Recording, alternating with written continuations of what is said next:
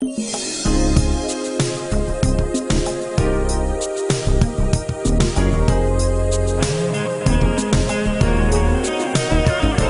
afternoon,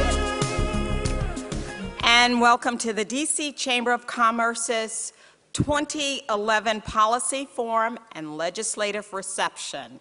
I am Gina Adams, Chair of the D.C. Chamber, and I am honored to welcome you to this exciting event. This is our third annual Policy Forum. Because so many of you provided us with such positive feedback about our prior sessions, we have decided to make this event part of our annual programming each year. Before I introduce our forum hosts, I'd like to thank our Policy Forum sponsor, Pfizer. Pfizer continues to be a valued partner in the district and a critical stakeholder in our ongoing effort to find real solutions for treatment and prevention of diseases and to encourage healthier living in our community. Pfizer is the largest biopharmaceutical company in the world. Most of us know it as an industry leader in developing innovative medicines for human use. But they also produce medicines for animals, nutritional products, and many of the world's best-known consumer products, including Advil products, Anbesol, Caltrate, Centrum, and of course, Viagra.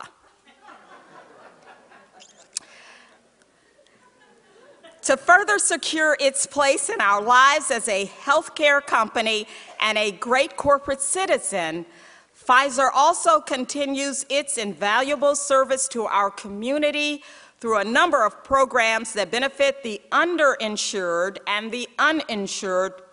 For example, its cutting-edge Maintain program is a unique patient assistance program that helps Washingtonians who lost their jobs and prescription drug coverage on or after January 1, 2009, and who are in financial need, continue to get their Pfizer medicine free of charge for up to 12 months or until they become insured.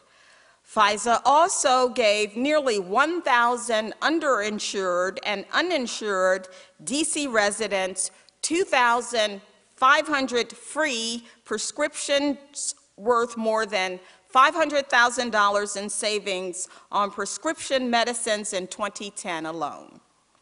These programs combine to give Pfizer the largest and most extensive set of patient assistance programs in the United States, offering more than 70 medicines free of charge to patients in need. Now, I don't have enough time to tell you about all of the ways Pfizer serves our community, but I can tell you that they are a model for the rest of us. Through their commitment and ability to create and sustain innovative public-private partnerships that deliver positive health outcomes for D.C. residents. These relationships include participation in the Mayor's and D.C. Department of Health's Live Well D.C. Community Coalition and the Keep It Moving campaign for senior health and wellness with the Department of Parks and Recreation. Of particular note in our disproportionately ravaged community is Pfizer's involvement with the Mayor, the D.C. Department of Health, and the Global Business Coalition on HIV/AIDS. Its purpose is to raise awareness and urge regular testing among city residents when they seek medical care. On the political front, Pfizer supports public policies that promote increased access to affordable, quality health care and responsible use of health information technology. as we acknowledge and thank them for their exemplary corporate citizenship and their sponsorship today, they've only asked that I convey one message to all of us. See your doctor regularly, eat healthy, stay active, and if your healthcare provider gives you a medicine, remember to take it. Let's thank Pfizer.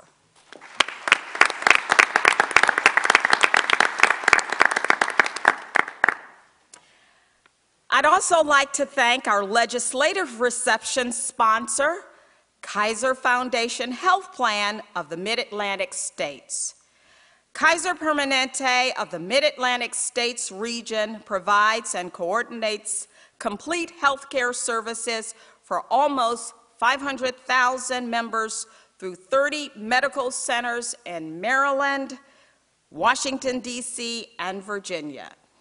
Their work over the past year speaks volumes to the commitment they have made to the region and particularly Washington.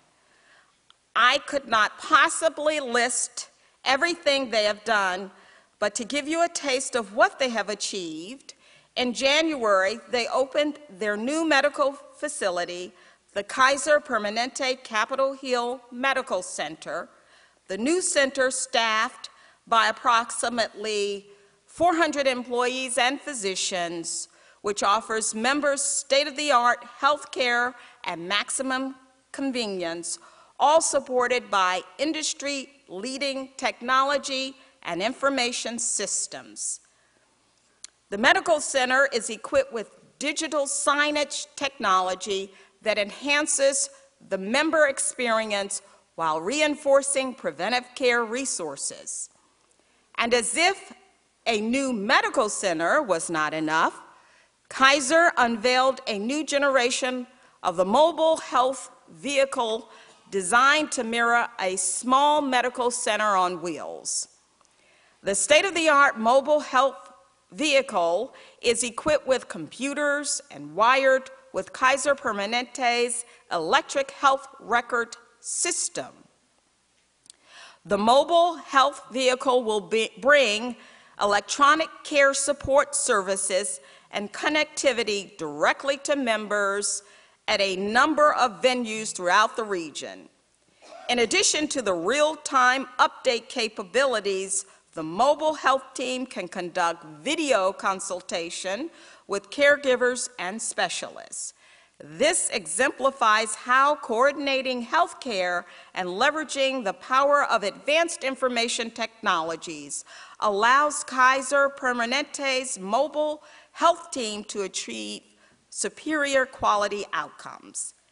Kaiser Permanente has also been honored with a regional breastfeeding-friendly workplace award from the District of Columbia Breastfeeding Coalition in recognition of the supportive work environment provided to its employees, and have partnered with social services agencies in Wards 7 and 8 to actively address childhood obesity in Washington.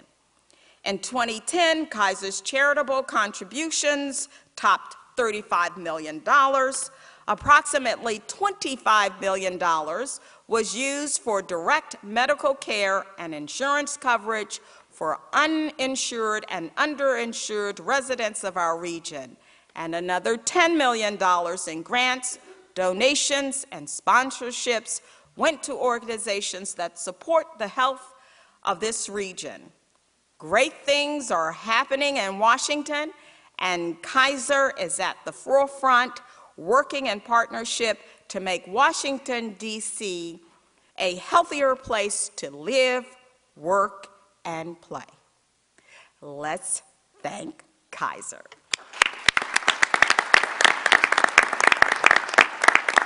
And now I'd like to invite our host for the Policy Forum, Pfizer's Senior Director of National Government Relations and Multicultural Affairs, Melissa Bishop Murphy, to the podium.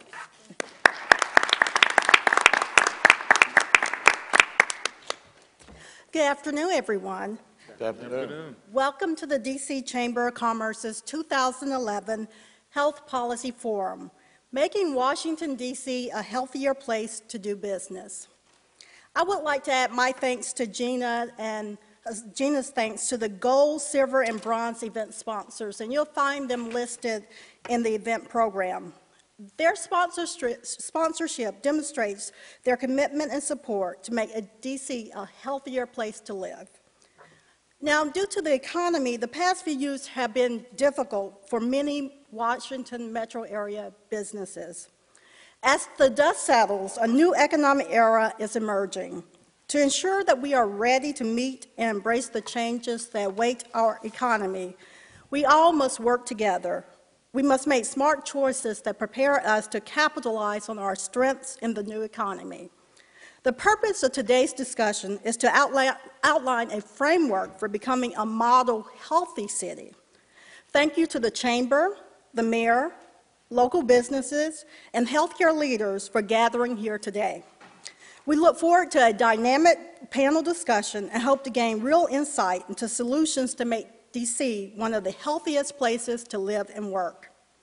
So let me introduce our panel. They include Chester Burrell, President and CEO of Care First Blue Cross Blue Shield. Suzanne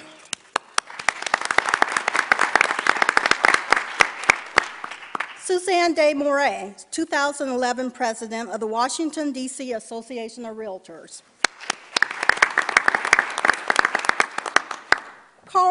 Carl Hairston, Regional Manager of Capital Region M&T Bank. Curtis Etherly, Jr., Public Affairs and Communications, Mid-Atlantic, Coca-Cola Bottling Company. Antoine Ford, President, Enlighten, Inc. John Rockwood, President of the National Rehabilitation Hospital, MedStar Health. Dr. Doug Guthrie, Dean of the George Washington University School of Business. And Dr. Tamara Foreman, Howard University College of Pharmacy, Co-Director of Experiential Programs. And to moderate our discussion for today, we have one of Washington's leading political minds and civic champions, our very own Mayor Vincent C. Gray.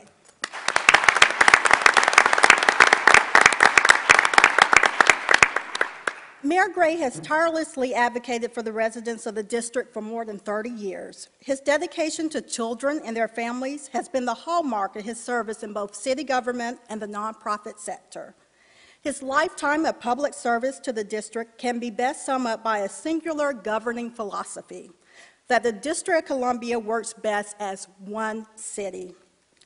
After a very successful term as council chairman and many years of public, private, and nonprofit service, on January 2, 2011, Vincent C. Gray was sworn in as the 7th mayor of the District of Columbia.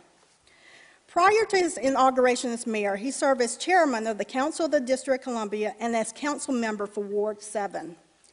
No stranger to health care, Mayor Gray served as director of the D.C. Department of Human Services. During his campaign for mayor, he pledged to continue uniting the district by focusing on job creation and economic development, a collaborative approach to school reform, safer streets in our neighborhoods, and restoring fiscal responsibility to city government. Ladies and gentlemen, it is my pleasure to welcome our moderator for the afternoon, the Mayor of the District of Columbia, the Honorable Vincent C. Gray.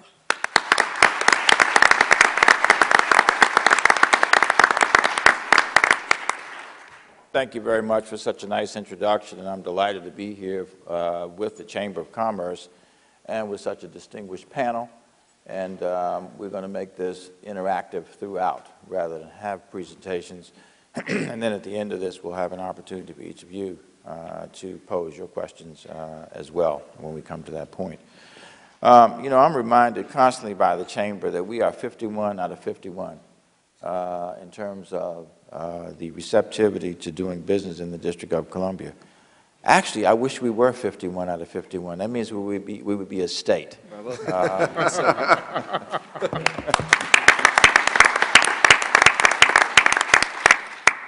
all too often, I think we are compared, you know, when there is a not necessarily favorable comparison to be drawn, we become a state for those purposes. And it wasn't the chamber that did this, it was another group that did these rankings. But be that as it may, however people want to characterize us, we want to be, you know, we want to get better and better and better. Actually, I was at an event today where we'll talk a little bit about a green economy, but we actually are, in terms of LEED certified buildings, as well as LEED certified square footage, we are at or near the top in the nation in those environmental indices. So whether you want to compare us to being a state or a city in those instances, we have achieved a great deal. And we need to do that on the healthcare front and certainly on the economic development front as well. You know, we want to put a sign at the Virginia line, at the Maryland line that says the District of Columbia is open for business.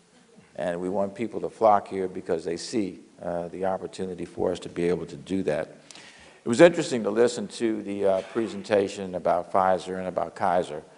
That rhymes, doesn't it? Pfizer and Kaiser. Yeah, that'd be a great company. Maybe it should merge. In any event, there were some health indicators that were cited. And I think it's kind of a double entendre for today's discussion. You know, in the narrow sense, we want to focus on health issues, but we also want to focus on how we create a healthy economy and also create a healthy workforce in the District of Columbia. There was mention of the HIV/AIDS epidemic in the District of Columbia, and really can only be characterized as that. 3% of our population has the virus, and the national average is 1%. It means that we have over 15,000 people who are HIV positive in the District of Columbia. And it's going to take us a while to get out of that. We just launched about 2 weeks ago a very bold initiative, Treatment on Demand.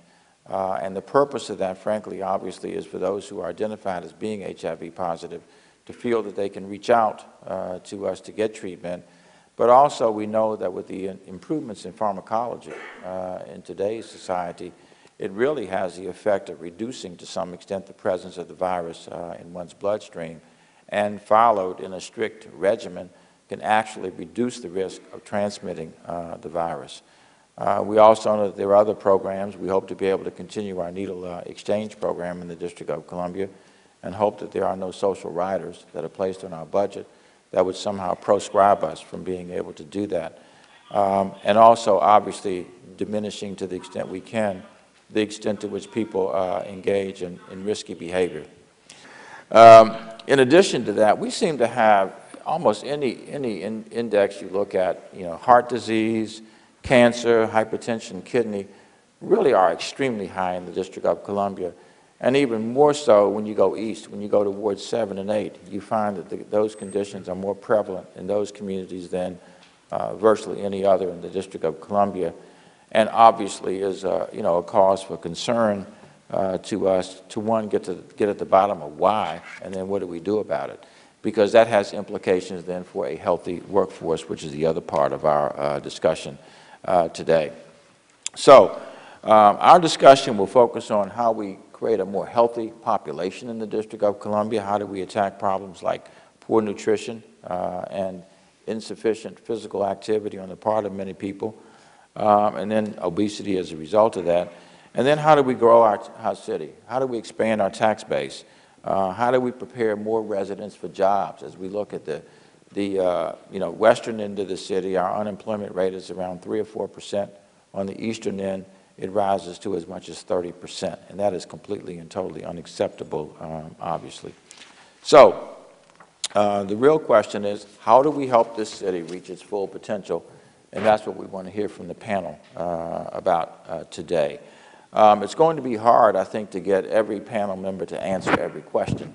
And you certainly are welcome to jump in. If you hear a response that you think you'd like to respond to, please do so. And I want to thank this large audience for coming today, because it must have been mighty difficult to resist turning on your television and watching March Madness, which started last night and continues today. And just on a note in terms of economic development, I am delighted that we are hosting games at the Verizon Center. We had 4 games yesterday, and we'll have 2 games tomorrow. And frankly, in the interest of our city, I hope, one, it attracted a lot of people to the city, and I hope they spend every dime that they have. And in addition to that, we take checks, we take credit cards, and given the state of our budget at this stage, I'm willing to take an IOU from a retired person. Let me start with a broad question, and I'll start with Chet, and then we'll just go around from there. What do you all think? You know, each of you has your own field. What do you think should be the economic priorities where we can attract investments in the District of Columbia? We know we are a government town. We know we've been advantaged by that with the federal government and with our own government, and we probably always will be. We know that tourism and hospitality is a critical part of what we do in this city. But at the same time, you know, I know we should expand that base so that we aren't vulnerable to changes in one of those 2 areas that really have the effect of attacking our economy and our revenue base in the city. We've seen the ill effects of that over the last 3 years as we've entered a recession that has taken down our revenue by hundreds of millions of dollars. We now have an opportunity going forward, I think, to broaden that rather than just simply look at cuts as a way of doing it. How do we then identify what those economic priorities ought to be in the District of Columbia and move forward in concert, public and private sector together, in order to be able to effectuate what we decide would be areas to move in? So we'll start with you, Chet. Okay. And by the way, before you do, is everybody aware that we have about 30,000 jobs in healthcare in the District of Columbia? It's one of the largest employer industries in this city, and not a lot of people realize that. That is true, Mr. Mayor. We ourselves have about 1,200 jobs here in the district, $100 million a year payroll. The district has a tremendous amount to offer. We're certainly proud and pleased to be here in the numbers that we're here. We cover tens of thousands of people from an insurance standpoint. I would say this, that the cost of doing business in the district, and the topic maybe that is the focal point of today, after payroll, for us as an employer, and I think for most others, the cost of health care is the second most important item of expense. And the cost today of covering a family of 4 in the district, and we, as an employer, experience this ourselves, is something bordering on $20,000 a year for a standard insurance program for a family of 4. And when you ask why is it so expensive, you touched on some of the factors earlier. In many of the employers that we survey, the level of obesity in the employment base is something bordering on 70%, overweight or obese. And with that comes diabetes, heart disease, and a series of other chronic conditions. And if there's anything that can be done to cut down the level of obesity, raising awareness and fitness, better diet, and what we're very interested in doing is looking at whether, in the way that you can get a safe driver credit on a car policy, can you get a monetary reward for living a healthier lifestyle. I want to put one statistic that always hits me in perspective, which is of all the people we serve in this community, tens of thousands of people, 5% of them have multiple chronic disease, and they explain 30 to 40% of all of the medical spending that goes on. Okay, let me bring you back, though, to where we want to take this, and that is we realize that the federal sector is a huge part of our employer base in the city. We realize hospitality and tourism is a huge part of that. But where do we expand from there? Are you suggesting that we should expand our presence in healthcare, or are there other endeavors that this city ought to look at to be able to expand the revenue base? We're largely a service economy. Mm-hmm. I don't know that I see that changing. but in order to attract service businesses, What services would they be? And I'm not going to focus on financial services, I agree with legal, all the things that spin around professional services that in some way or another are often connected to government, one way or the other. Antoine Ford, why don't you weigh in on that one? I think if you look at some of the services that we have, and this is really going back to the other issue of employability, some of the largest contractors in the area that do business both locally and the federal government don't exist in D.C. They're located around. And so if we look at how to encourage them getting into areas such as the cybersecurity area, we got cloud computing. We're talking about the medical health information exchange. Right now, that's one of the biggest issues if you look at what's happening between DOD and the Department of Veteran Affairs. They're trying to say, how do we share health information? And so these are some of the issues that we face about sharing medical information that's not being tackled today by local businesses. Both of you have gone to healthcare as the answer to that question. I'm not suggesting it's not accurate, hardly. But is that where we should put our chips down to say this is where we want to expand? We think there are going to be more jobs in this area. Is that what we should do to expand the economy beyond hospitality, tourism, and the federal sector in the city? Well, I think I would honestly, maybe a self-serving being a technology company, but I would look at the technology industry a little bit more because the technology industry. We use technology often as a term. What would we say to these folks out here and with more precision about how we should pursue technology as an expansion of our economy? Well, let's look at how we use, how many people today have a BlackBerry, an iPhone, an iPad? I've actually got 3. You got 3? And so if we look at businesses that are able to look at how do we make business in this city via technology? How do we offer services via technology? How do we ensure that the business of this city, everything that we do, can be enabled via technology? And we need more of the service sectors. In the federal sector, they're doing it. They're doing it quite quickly and honestly, but we don't have those businesses here. And we need to encourage those businesses with tax incentives, employability to actually locate in this city. You have the daunting task at George Washington University, an outstanding institution, I might add.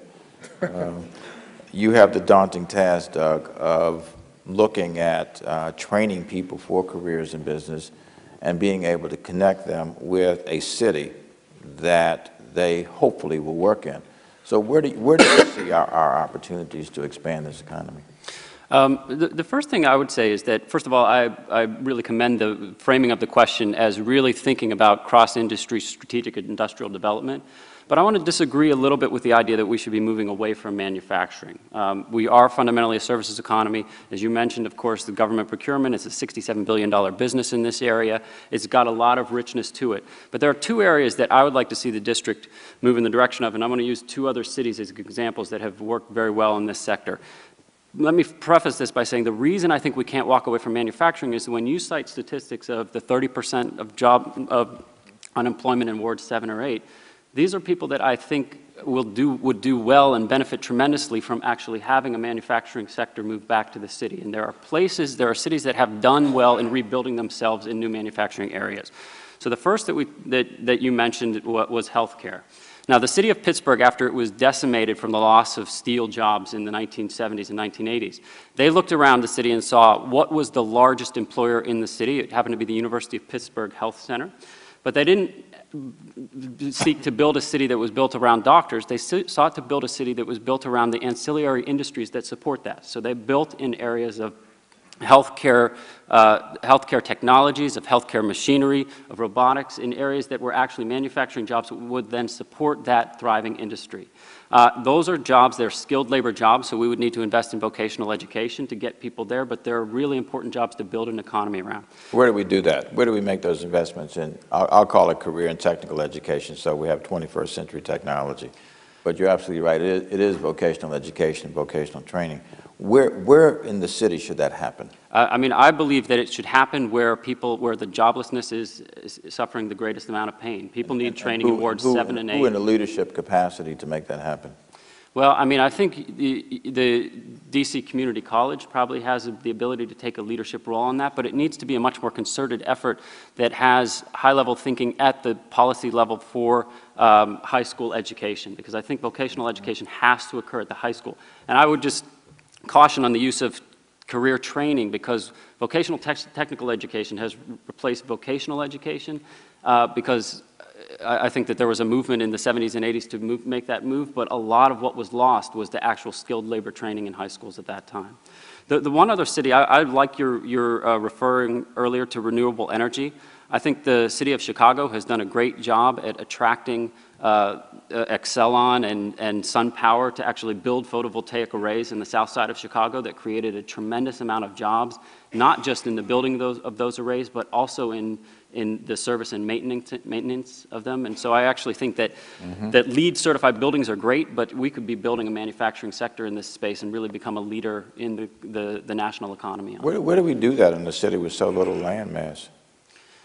I mean, here again, I would assume that there is enough land base in places in parts of the city where the joblessness is suffering the most, and so I would think east of the river would be a great opportunity to develop some of those areas, and it would bring jobs and services to that economy. Banks are always looking to invest, right, Carl? Or are they? I would love to hear from you in light of this discussion, that we've just had with Chet, with Antoine, and with Doug, talking about areas of expansion. Banks have to have a vision for where they want to put their investors' money. From M&T's perspective and your own, perspective as a professional in the field, what do you see as expansion opportunities that would attract the investment of our financial industries? I would definitely look at, if you look at everything that we have around us from government and everything that spawns off from that, there's enormous opportunities that present themselves for banks in this geography. So whether that's, being that at this point, like Chet said, we are a service-based environment, there's so many opportunities that spawn from that. So financing for government contractors, there are a couple of manufacturers in the area. I can think of one off the top of my head that's trying to grow and trying to expand in the city in an area where it is a higher level of unemployment. So I think it's easier for banks. It's interesting. It's easier for banks to finance those businesses that have those hard assets like manufacturers than it is typically to finance your service-oriented businesses. So typically, historically, it's been easier to finance those types of entities than it is to finance your service-oriented businesses, because banks want collateral. And the equipment, the materials, the inventory is the collateral, in essence, that you're financing. So it's much easier to finance those types of businesses than it historically has been service types of businesses. Are banks looking to be leaders in terms of helping to define the future expansion of the economy here or elsewhere? Or are banks saying, let us know what's hot and we'll think about investing in that, in essence, following or leading? Well, it's interesting. I mean, that's an interesting question. I think if a bank is really going to be committed to a geography, the only way that they're going to be successful in that geography is if that community is successful. So those banks should be playing a role in trying to help define where those opportunities are. I mean, this is no secret. Banks are in it to make a profit. Clearly. And, finance, extend financing that they can ultimately get repaid on. So I think if you look at it from that perspective, you should be engaged. I was talking with Barbara. I want to find a way, because when I look at this economy and service-oriented businesses, and specifically in the District of Columbia, we do have to have other avenues to couple with bank financing to make a lot of this work. Like what?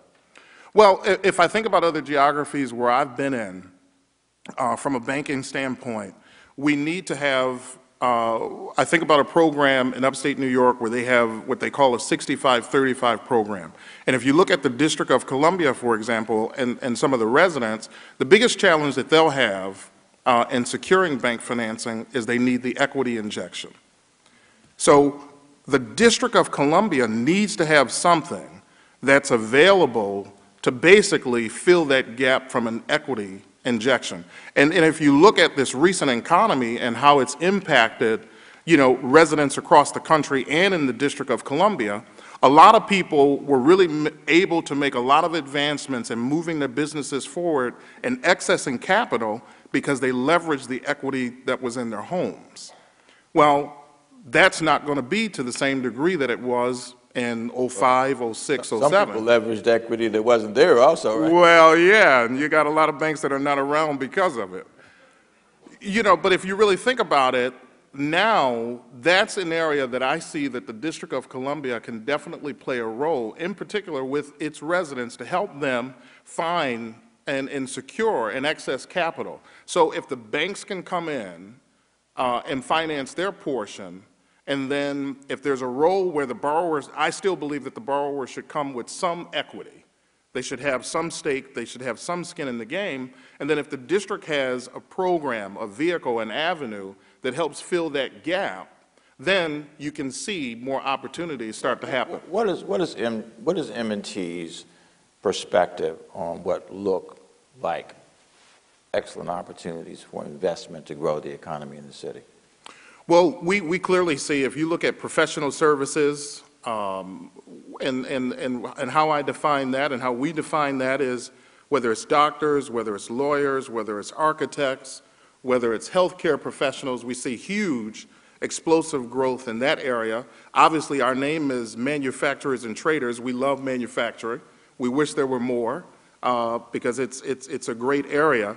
But with that being said, really looking at the professional services, you know, in all different kinds of services, but then we just figure out how can we finance them in the ways that we're not comfortable. How do you get comfortable? And typically, we find a way through the SBA to do it. Suzanne, the realtors obviously play a huge role in this city, always have. And in part, you are creating an environment within which you attract businesses, you know, on the commercial front, obviously. What is it that you see representing realtors? What is it that you see as the areas for growth in the District of Columbia? And collectively, what are the realtors prepared to do to facilitate that? I'd love to talk about that. And just to let you know, my background is in residential real estate, so I do work with homeowners in neighborhoods. I also work with developers on the residential side. And I would also like to say that it's much easier, I'm sure, to be a post-recession president of the Realtor Association than it was a couple of years ago. We're in a very good position right now. DC is a very hot real estate market. There have been several national press articles recently about DC being a market to watch. And, you know, when we have a healthy market, that attracts people to this area. And we've certainly seen in the growth of the census that DC is an attractive area for people to live. People are tired of commuting long distances. And as the city improves in terms of services and amenities, people want to live in the District of Columbia. The benefits of homeownership in the District of Columbia, you know, aside from the social benefits of people investing in their communities, real estate is a huge revenue source for the District of Columbia, as I'm sure you're well aware when you were figuring out your budget. And you know, we want to keep the revenue dollars in DC and promote homeownership in the District of Columbia.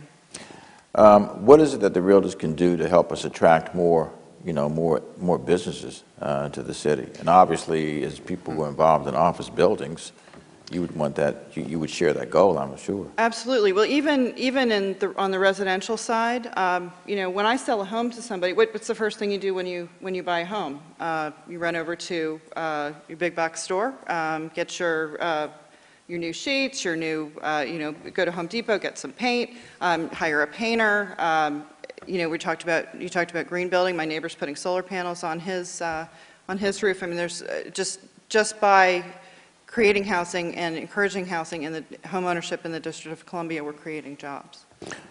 Curtis, you represent one of the biggest companies in America, in Coca-Cola. And I buy a lot. I love Coca-Cola. Thank you, sir. I love Pepsi too, by the way. But what is it that Pepsi can contribute? Pepsi. Well, that's an easy question to answer. Nothing. Just playing, guys. What is it that Coca-Cola can contribute to the growth of this economy? And what is Coca-Cola's perspective on growth opportunities in the city for business? Well, I'd like to return to something that Dr. Guthrie hit upon, and that is this issue of green-friendly policy, sustainability, if you will. As you look at not only us as a manufacturer and a distributor of a consumer goods, but when you look at other manufacturing concerns, the type of investment that's being made on an increasingly large basis around sustainable products, whether it's HFC-free coolers, whether it's hybrid vehicles, of which we have approximately 30 to 40 here servicing customers in the District of Columbia, those are all critical areas where I think it is highly conceivable that the district can massage a strategic advantage, if you will. Again, as Dr. Guthrie alluded to, there's a lot of soil to be tilled in encouraging more sustainable investment, more sustainable technology and the application thereof here in the District of Columbia.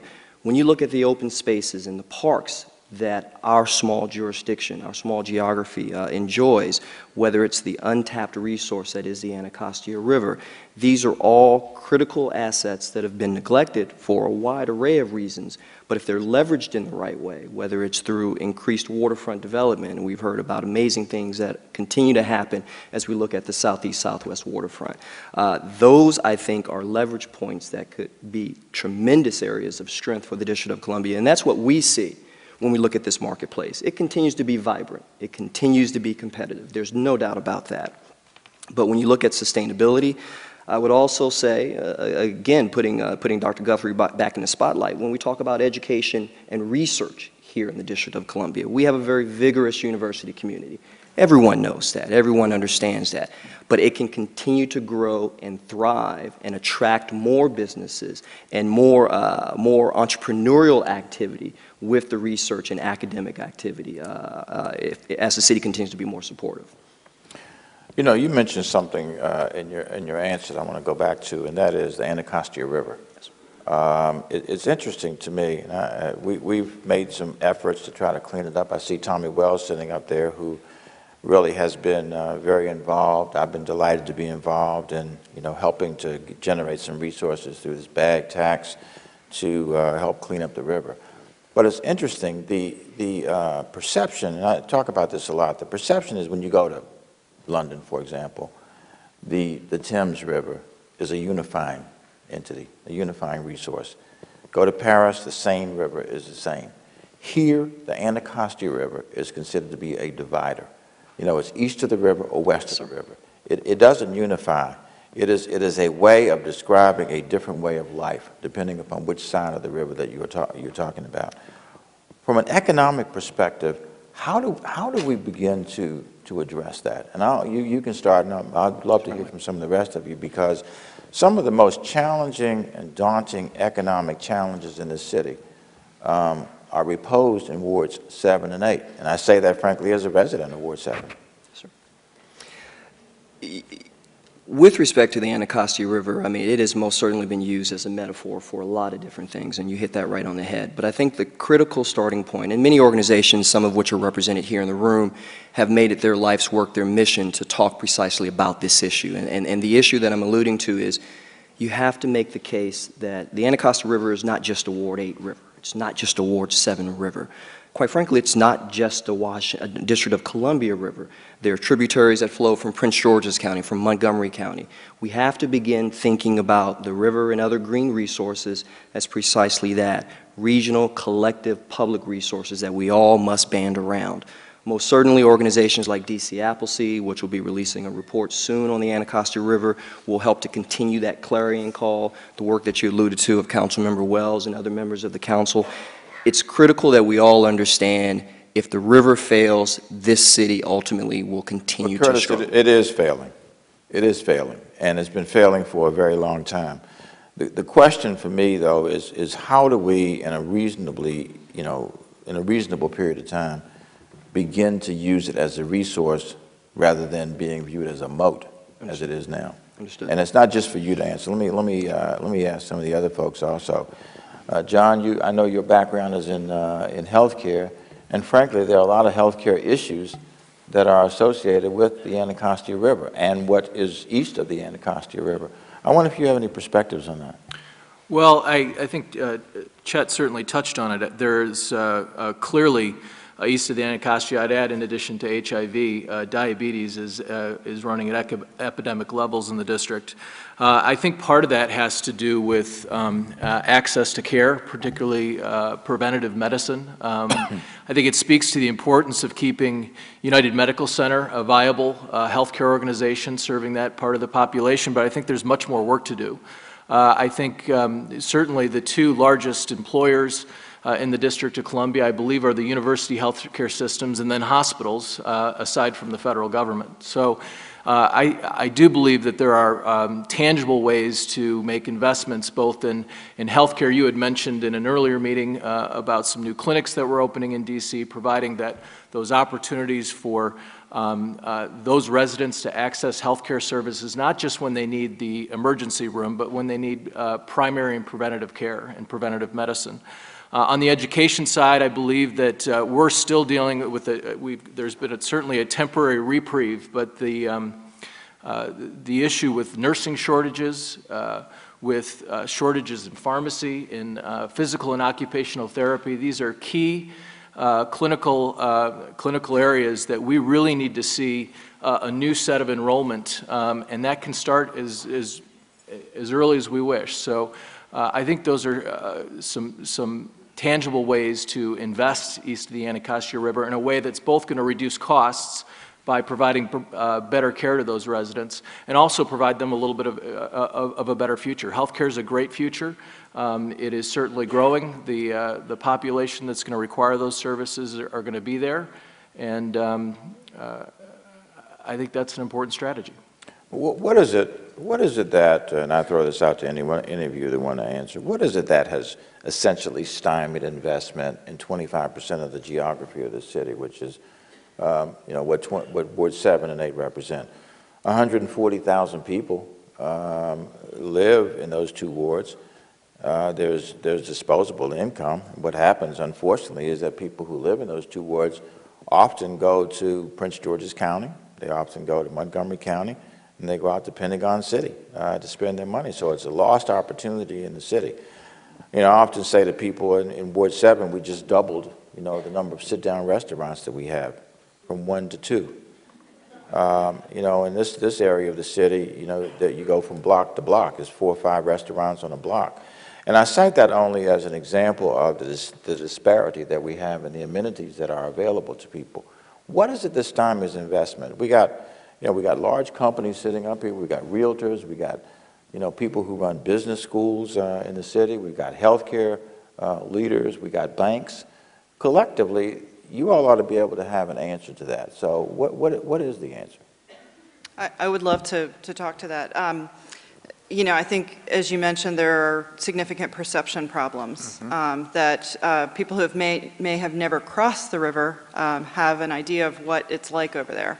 I deal very much on a neighborhood-by-neighborhood basis. When I had the opportunity to appoint presidential appointees to our board of directors, I made it a point to have realtors who are working east of the river on that board, as well as on our public policy committee, so we could hear their side of things. When people complain about a lack of affordable housing in the District of Columbia, I'm sorry, they may not be able to buy a 7-figure house in Ward 3, but there is lots of housing in the District of Columbia that is affordable.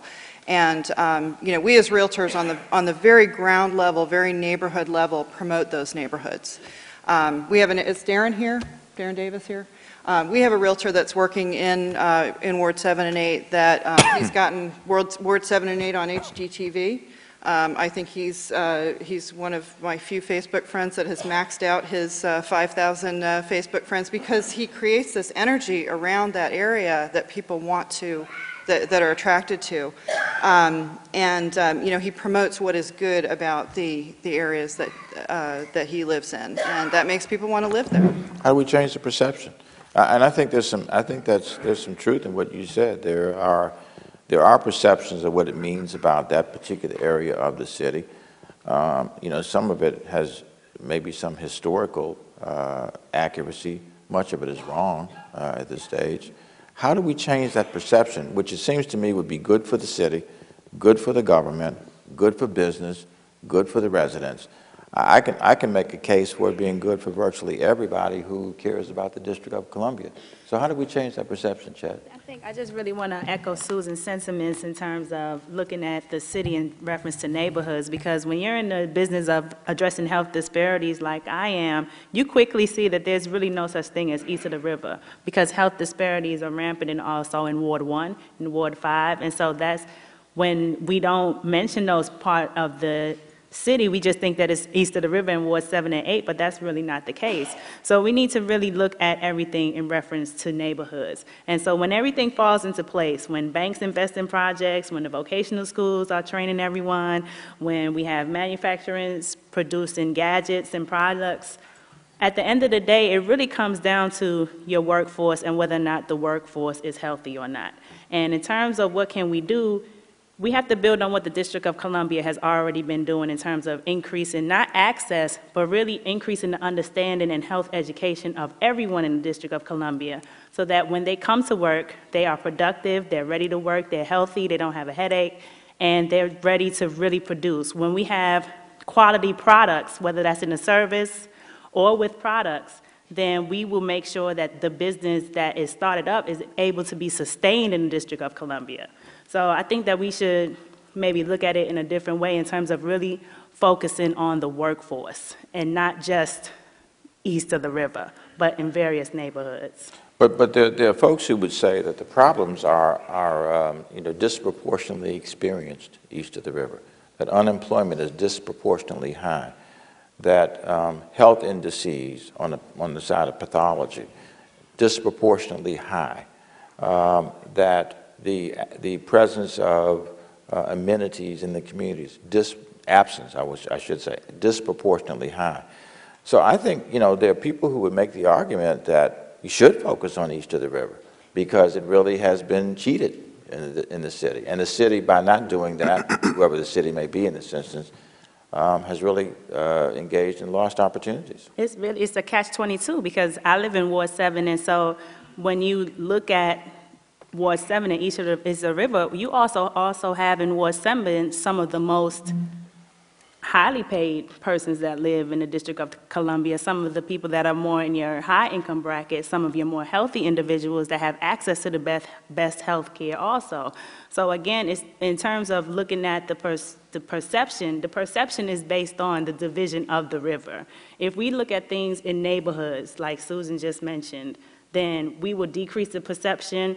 For outside people that have never been to the District of Columbia, Ward 7 and 8 will now be more attractive because there's not this perception that Ward 7 and 8 is just this blighted area of the District of Columbia. Okay, and I agree with you. I completely, you guys, how do we change that perception? How do you get people to think differently about an area of the city that's 25% of our geography? 140,000 people.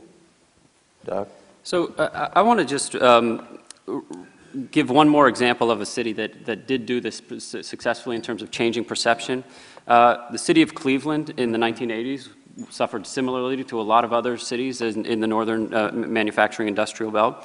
And in 1982, McKinsey came in with a report that really pushed forward Cleveland Tomorrow. That was the business organization's community, the business community's organization that really drove forward a kind of local economic nationalism of investment in Cleveland, but it wouldn't have worked with Cleveland Tomorrow alone. That same year, the Ford Foundation funded an organization called the Local Initiative Support Corporation that then funded 50 community development corporations around the city that then became this very lively intersection of public-private partnerships in which you had the banks with the local development tax credit. You had corporations investing, and you had community development corporations actually taking ownership of that process. And when the entire community actually got excited about and really enlivened around the redevelopment of resources in that area, I think you had a very, very exciting time for economic development. What was the key dynamic that changed the course? I think the key dynamic was leadership from the corporate sector and from the local nonprofit sector, and with some funding from the philanthropic world. And when you brought those three resources together and then had leadership from the government really pushing this forward, I think it just changed the entire dynamic. And I think we have the opportunity to do that. You know what's interesting in your answer? I didn't hear government anywhere. And maybe there's some truth to that. The question that we continue to grapple with, what is the role of government in all of this? And you said the corporate sector, you said the philanthropic sector, and you said the nonprofit sector, none of which really is directly a part of government.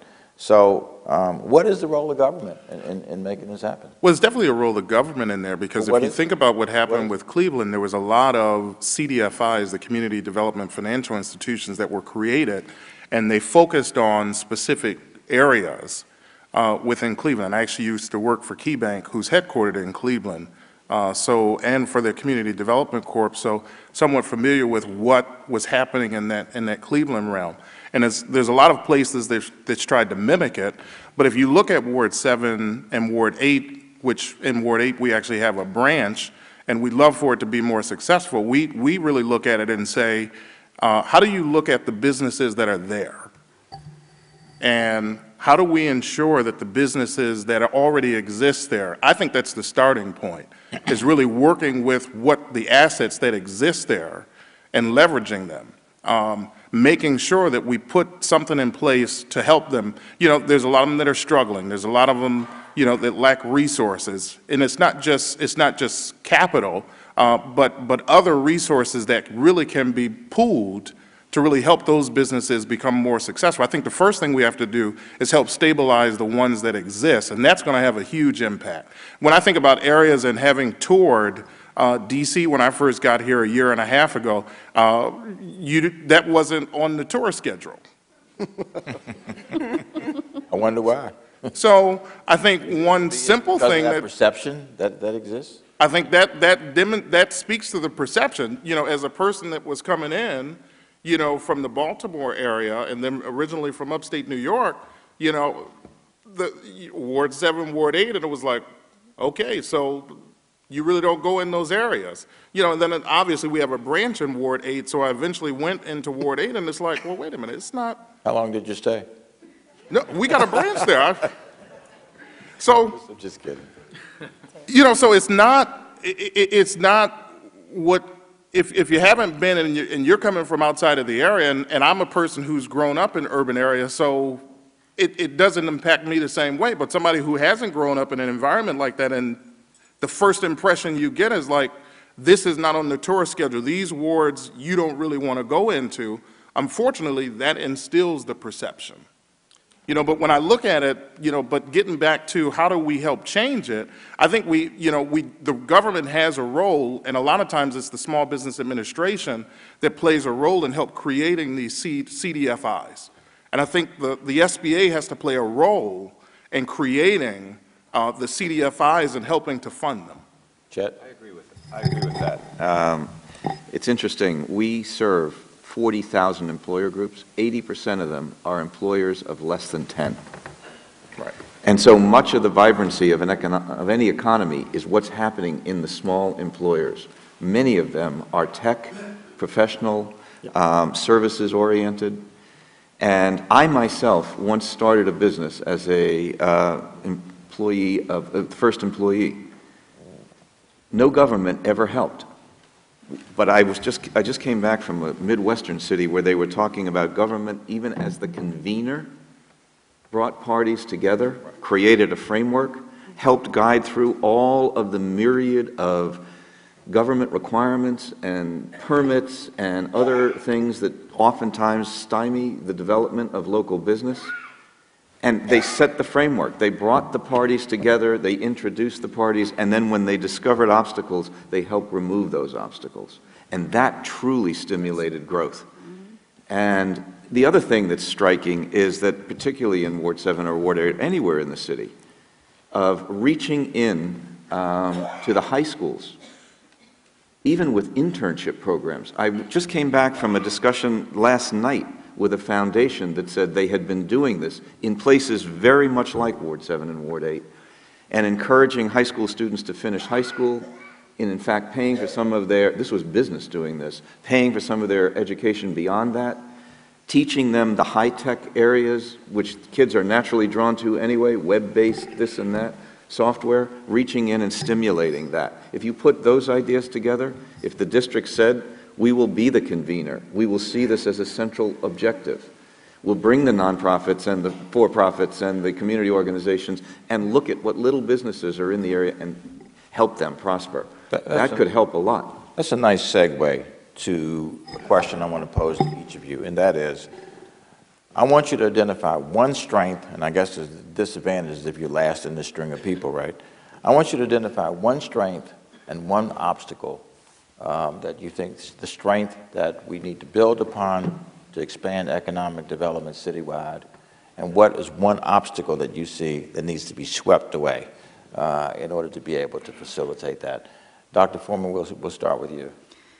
Well, I wanted to go back to, in terms of what you asked the question, in terms of what is the role of government. And I know that the District of Columbia does an excellent job in terms of utilizing and supporting community-based organizations to foster grassroots efforts to help engage the community to, again, make a healthy workforce. So that's healthy in terms of the type of training that they receive, healthy in terms of increasing their access to health education, and making sure that there is a liaison between the grassroots community and community-based organizations that can work together to increase the workforce. So the government is already doing an excellent job with that.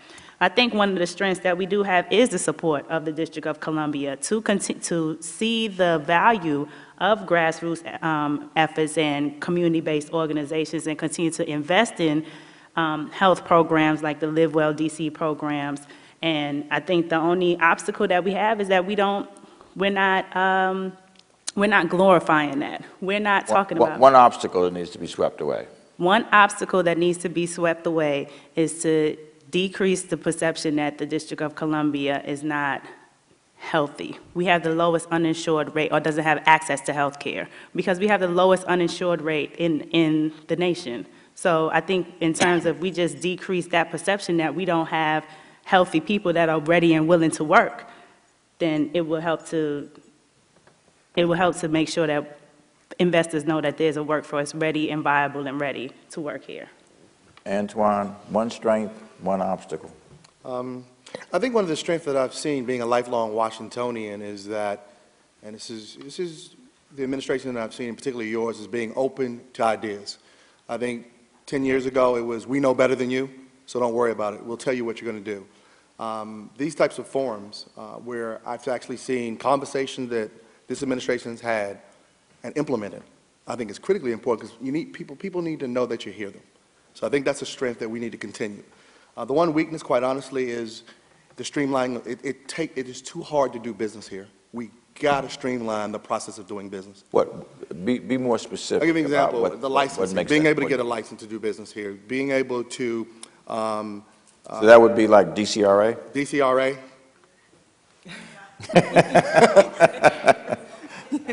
And Nick is here. We go through the DCRA process. We go through the qualification process, particularly for CBEs, and that's gotten actually better.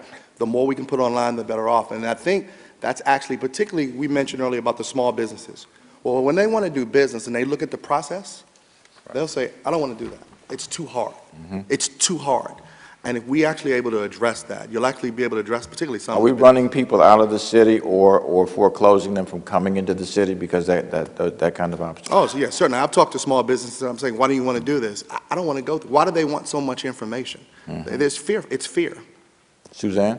I think I totally agree. I'm all for the grassroots efforts. We have very strong community associations. I wanted to put in a plug-in for Main Streets organizations, which I think are a tremendous tool for, they've gotten H Street off the ground.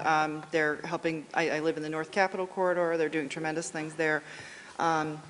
And I think it's really important to energize our residents and have them be excited about living in the District of Columbia, which brings in, more excitement. But I also, I've definitely run into those issues with the developers that I work with. I got a call on a vacant property issue this morning, where somebody had applied for condo docs and could not go forward because of some of the legislative issues that we've worked on over the past year. But I think this issue of perceptions of specific neighborhoods is really important. I do think that that's currently a weakness, but I think we could turn it around and make it, do some branding and marketing and make it a strength.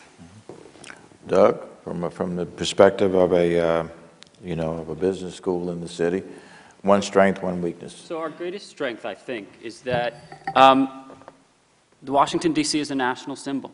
It cannot be the case that the D.C. economy is as distressed as it is, and I think you can leverage that to actually get a little leeway with the federal government to be very attractive to investors, and particularly foreign investors. If you take, for example, the case of Huawei, which was recently, the deal that they were trying to buy Three Leaf was recently shut down by the federal government. These guys need a presence in Washington, D.C., if only because they need to change the perception of themselves as a global corporation. There's a current account balance sitting over there on $2 trillion of U.S. treasuries that need to make their way back into the U.S. economy. And you have an opportunity, I think, to, just because we are D.C. and because companies need to have a presence here from around the world, and because it has to be such a national symbol, I think that there's an opportunity to make very bold arguments that people and mayors of other cities can't necessarily make. The obstacle, I would, to get a little abstract here, and I apologize, but I think that there is just the collective action problem of capitalism. I think that we don't push our business leaders enough to think about what it means to, all things being equal, they should be here. They should be helping businesses here. And I think you said a few minutes ago that you asked what the government's role is, and I love the idea of the government as convener. The government is the bully pulpit. The government is the case, that is the organization that can make the case that this is what we have to do because it's right. And so I think that obstacle, without that kind of argument, the obstacle is just the fact that capital will flow where it's cheapest to flow, and that's not where we want it to go. John, I'm going to give you the last word on this. Well, I guess I'll start with maybe the weakness first, if that's okay.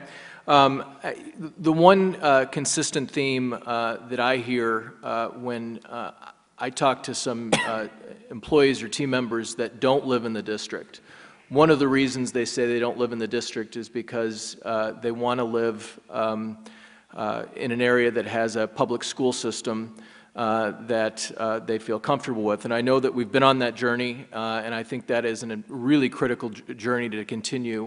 When families have a school system they believe in, I think that does promote not only families but businesses to either relocate or come back to places like the district. I mean, just speaking as a father for a moment, even I live in the district, my kids go to public school, even thinking about private school I can imagine would be very difficult for a large number of the people that work in healthcare. And so I think that's an important driver. I also think, I appreciate, Mayor Gray, you mentioning the fact that the hospitals employ 30,000 people in the 17 hospitals that are part of DCHA. I do think that healthcare is a significant is a significant driver in a couple ways. We touched a little bit on research. We have NIH in our backyard. We have Georgetown University. We have George Washington University. We have some world-class centers of excellence that the more investment we make there, I think the better the reputation of the district becomes and the more professionals that we get to this area. So I'd continue to focus on that as a true area of growth. Thank you. I actually think we're at the end of our time, and I really regret that, because I think we could go on for another couple of hours and it would be quite productive. I want to thank all 8 of you for being a part of what I think was a really robust and stimulating discussion, and not only individually but collectively. And I guess I'd recommend to the Chamber that you continue to do this, and maybe on an even more frequent basis, and maybe expand the time that we have available for this kind of discussion. Very helpful to me. I would love to be a part of this and continuing. And we'll bring Victor Hoskins next time. We'll bring Nick again. We'll bring Antonio Hunter. All of the folks who really, I think, can be helpful with this. And I think the idea of being a convener makes perfect sense, because you talk about job creation, but governments typically don't create jobs. I think the government has to provide an environment within which people feel good about coming to do business, and then make sure we build on the strengths and sweep away obstacles like permitting and licensing and other disincentives that encourage people to go elsewhere. So I ask you to give the panel a big hand for their participation today.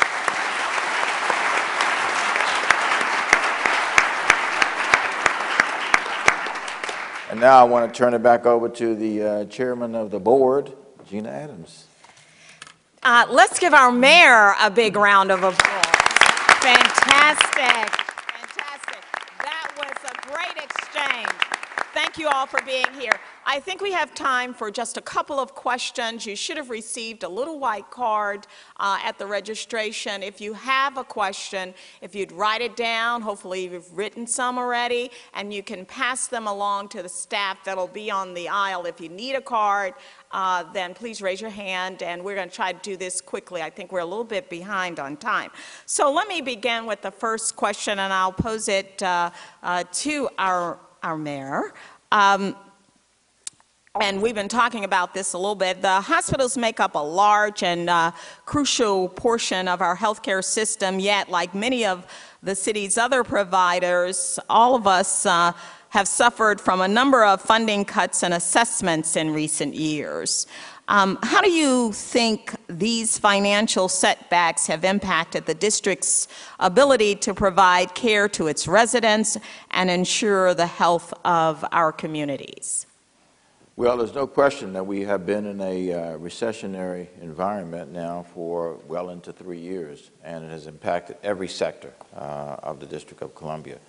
I suppose the good news is that in this budget, the upside is that we actually have gotten some additional revenue that we will invest. We've got $105 million new dollars that we will invest, and frankly, the lion's share of that will go into education, because I agree with John.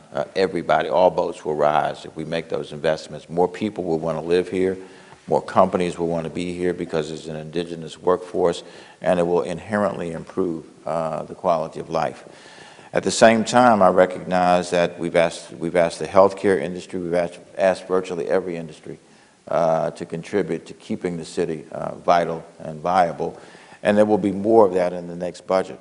The upside is that I believe that we are on the backside of this recession, and I think when we get to fiscal year 13, we're going to see our ability to improve our investments, and healthcare is obviously one, for me anyway, that I want to invest more in. We've invested, and it was a key point that was made, we've invested a lot in healthcare coverage, but we haven't invested enough in healthcare access. And you've got people who are sitting with insurance in some parts of the city who don't have any healthcare system in their midst at all. Okay, thank you. I've gotten a few questions like this, so I'll ask it. With the lowest rate of individuals without health care insurance, Why does the District of Columbia have the highest rates of death due to chronic disease such as HIV/AIDS, cancer, hypertension, etc.? Well, I'll start, and others can jump in. First of all, not to be defensive, but I wonder when you say the highest rate, who are we being compared to? Because a lot of other cities have high rates as well. But that notwithstanding, I think it goes back to the issue that I mentioned earlier, and that is we have very uneven access to health care services in the city. I think it was John that mentioned it's important, and I agree with him, that we keep the United Medical Center operational, be it in the private sector or public sector. But after you get past that hospital, the best you have is a patchwork set of health care services on the eastern end of the city.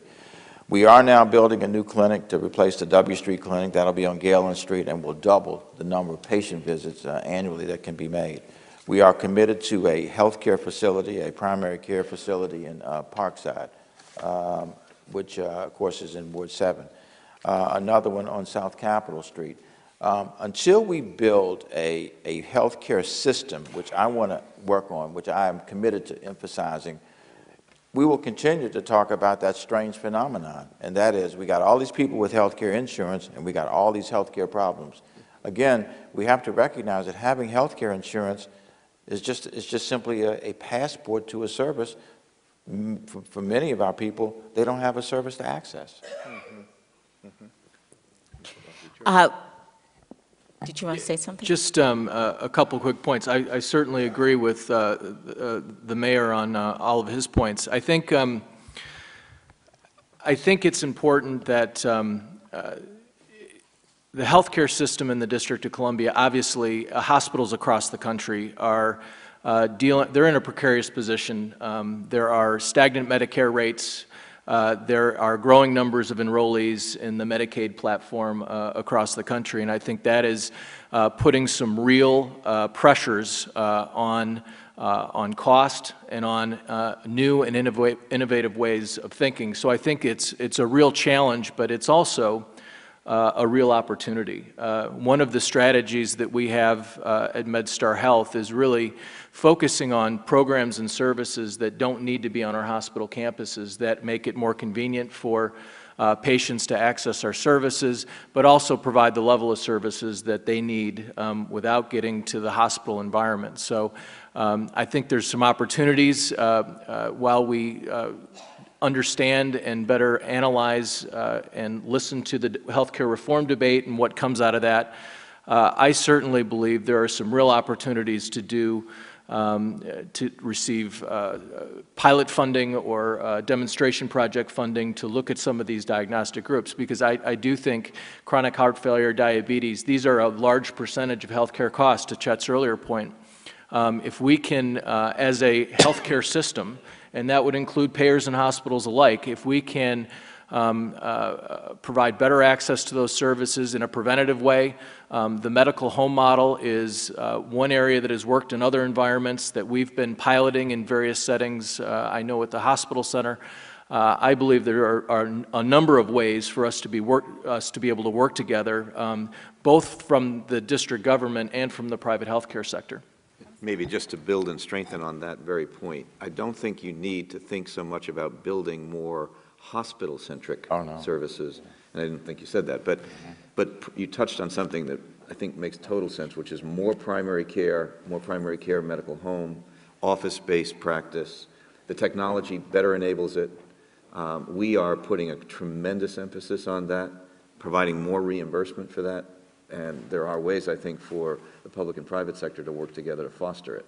Putting more of that in Ward 7 and 8 would help tremendously. Maybe one other thing, there's so many problems entwined with so many others, but a lot of times, and I think you touched on this early, if you look at those wards and other parts of the city, it's very hard to get access to healthy food. I mean, what you have is fast food. Yes. You have McDonald's, you have things of that nature. We have a little booklet that we put out that lists the menus of all the fast food restaurants, and that are listed green, yellow, red, orange as to what is good for you and what is not. You have menus filled with red. It says if you eat this, you're eating high fat, high calories, high salt, and that is what is oftentimes the most readily available food substance. And these things are not easy to fix, but it leads to obesity, heart disease, and so on. It's not just having more care providers, it's what else are the other alternatives available, and how do you foster that? You know, and bringing diversified healthcare services to other parts of the city also brings economic development and business. It brings jobs, and it brings other businesses to those areas of the city. I just really want to mention that, but we are underutilizing one of our most accessible resources, health resources that are available now, and that's the community pharmacist. When we think about the community pharmacist, we usually think about the person that's in the white coat, but we don't really understand that the community pharmacy is, with public-private partnerships, is putting together innovative programs such as the Pharmacy Advisor Program to help educate patients to secure the gap when, for example, if a diabetic patient receives diabetic care, but they're not receiving medications that's reflective of the guidelines. With CVS Pharmacy, the pharmacist calls the doctor to make sure that the person is on a statin, such as Lipitor, or is also on a blood pressure medication to protect their kidneys. And we are not accessing the most accessible healthcare professional and looking at the expanded role of the community pharmacist, which is who is already right there. Thank you. One final question, and we've spent a lot of time talking about wards 7 and 8. We've got fantastic questions up here on the podium that unfortunately we do not have time to address, so I'll ask this one. The mayor has alluded to it a little bit, but let me ask it more specifically, and it is, how can we have meetings like these in wards 7 and 8? I think you scheduled them. And There you go. Let me tell you, there is not an absence of opportunity to do that. Let's schedule it. If you think about the Anacostia Library, if you think about the renamed, Benning Library, which is the Dorothy Irene Height Library, if you think about the Deanwood Community Center, which there's no facility like that in the region, let alone the District of Columbia. It has a library, rec center, aquatic center, senior center, and early childhood education program under one roof. We will be finishing the H.D. Woodson High School, which will be a STEM school. It will be opening in August. It will be absolutely fantastic and is being designed to be a community resource. You've got, Matthews Memorial Church on Martin Luther King Avenue. You've got the United Medical Center, which has wonderful meeting facilities. So there is not an absence of facilities in which to host meetings, but there has to be the will and the commitment to do it. All right. Well, thank you, Mr. Mayor. Thank you to our sponsors and our fantastic panelists. Let's give them another round of applause.